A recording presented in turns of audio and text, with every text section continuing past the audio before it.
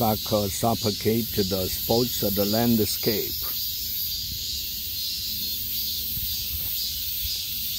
For almost half a century, the BBC's broadcast schedule on a Saturday afternoon was both startlingly simple and comfortably unchanging. It amounted, in fact, to just a single word, one that somehow conveyed everything while telling viewers absolutely nothing. That word was grandstand. As anyone who has ever tried explaining the idea of a landline telephone to a teenager will know, the speed with which technology had shifted had rendered certain concepts not just redundant, but somehow alien to generations who did not directly experience them.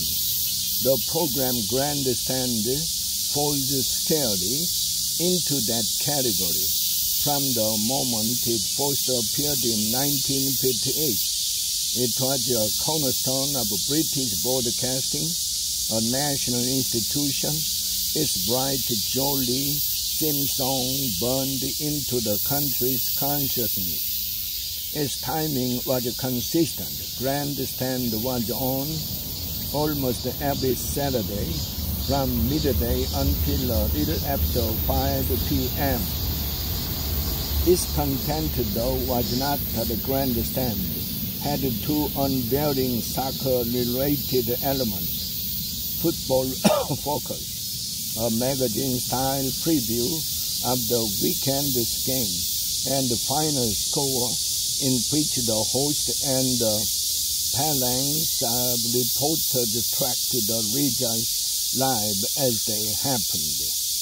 What happened in the middle was a sort of sporting potpourri, the exact opposite of on-demand television. Some weekends might contain international rugby or live tennis from Wimbledon or a Formula One Grand Prix. Others, a little thinner, might bring you hot badminton action from Kuala Lumpur, a few frames of snooker, or some lawn bowling.